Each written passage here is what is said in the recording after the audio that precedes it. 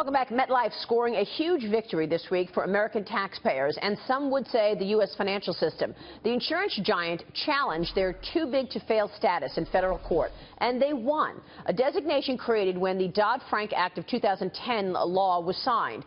Now, other companies, including GE Capital, are following suit. The man who crafted the challenge is the son of the late Supreme Court Justice Antonin Scalia. It is my pleasure to welcome to the program Gibson Dunn partner and attorney for Metlife, Eugene Scalia. Gene, it's so nice to have you on the program this morning. Good morning. Good morning. Pleasure to be here. First, I have to offer my condolences. Your father was such a great man, and we're going to talk about that coming up because he has such a legacy. My condolences, Gene. Thank you for joining us this morning. Let me ask you about this case, because this case is so important, not just for Metlife, but for the entire industry. First off, tell me the argument that you crafted to make the case that, in fact, designating Metlife too big to fail or systemically important was wrong. Well, we made several different arguments, but the heart of the case was that under any regulatory framework, and no matter how powerful or important an agency, there are obligations on the part of the agency to give careful attention to the evidence that's before it, to give a fair hearing to the arguments that are made, and also simply to give fair process. And the thrust of our case was that FSOC had relied too much on its own speculation, that it had not paid sufficient attention to the evidence that Metlife put in showing that, in fact, it was not a systemic threat, and that also the government hadn't given us fair access to some of the information it was considering and the like.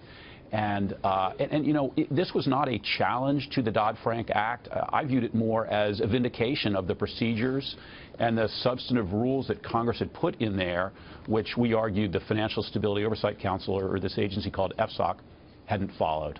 Yeah, no, I agree with you. I think, you know, this law has been debated ever since it was put into law, frankly, because it's completely dictated, and it's also dictated balance sheets. I mean, you look at the fact that GE had to sell all of GE Capital because they were also designated too big to fail. Characterize for us, Gene, the implications of this designation. When the government comes out and says, okay, look, you're an asset manager, you're too big to fail, people say, well, why would an asset manager be systemically important? And how is that going to create chaos in the economy? Same with an insurance company. So when you're deemed too big to fail or systemically important, why is that an issue? Tell us what comes along with that designation, Gene. Well, you know, Maria, I've dealt with a number of different federal agencies, you know, the Labor Department, the Securities and Exchange Commission, the Federal Communications Commission, and I had no idea until getting involved in this case for Metlife how extremely intrusive regulation by the Federal Reserve Board is, and particularly when you're being regulated as a big bank. It's really another world in terms of the burdens. So once it was designated, Metlife had nearly a dozen federal bank examiners on its premises on a full-time basis, examining its books and records, providing their views about changes that ought to be made, seeking to meet with senior executives quite frequently, and there were a range of new obligations that were being imposed, including potentially most important that Metlife was going to be subject to increased capital rules, so that although most of its competitors in the insurance business would not be subject to those requirements for Metlife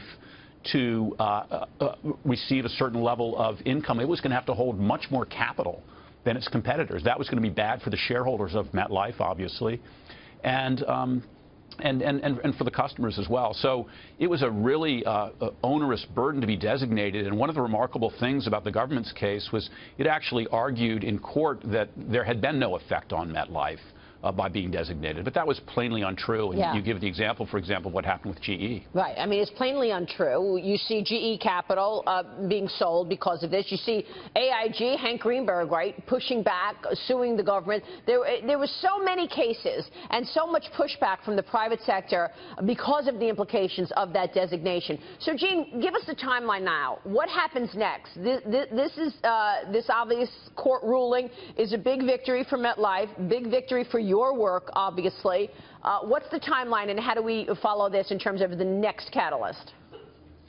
Well, It's already been reported that the Federal Reserve now has ceased its regulatory oversight of Metlife.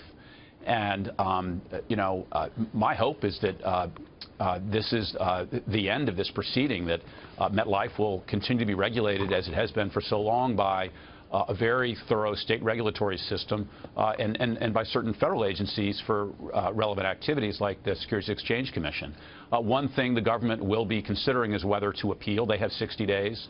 And, and I've been there, Marie. I've been a government for the lawyer. My hunch is that the government lawyers are sitting down with FSOC and talking through some of the mistakes that FSOC really did make in this proceeding, and explaining that although they may be very upset about the loss and that they are interested in appealing, that they did make some what I would call rookie mistakes in how they handled this proceeding. And if they choose to appeal, which obviously is their right, there certainly is some risk that the appellate court actually would rule for Metlife on even additional grounds. We won on 3 of the 10 we raised. We could win on more.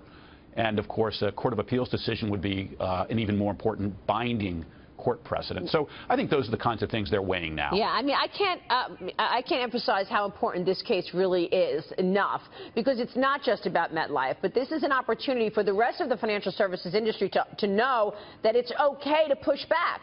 You pointed out those rookie mistakes. It's very important. Yes, go ahead, Gene. Right, just to comment briefly on that. When this case was filed, there was this myth out there that the agency had pretty much unfettered discretion to do what it wanted to do, and that you can't fight City Hall. So, yeah, this case is important to Metlife, but I think it's really important for corporations generally, and frankly, individuals generally, as a reminder that the government is also subject to the rule of law.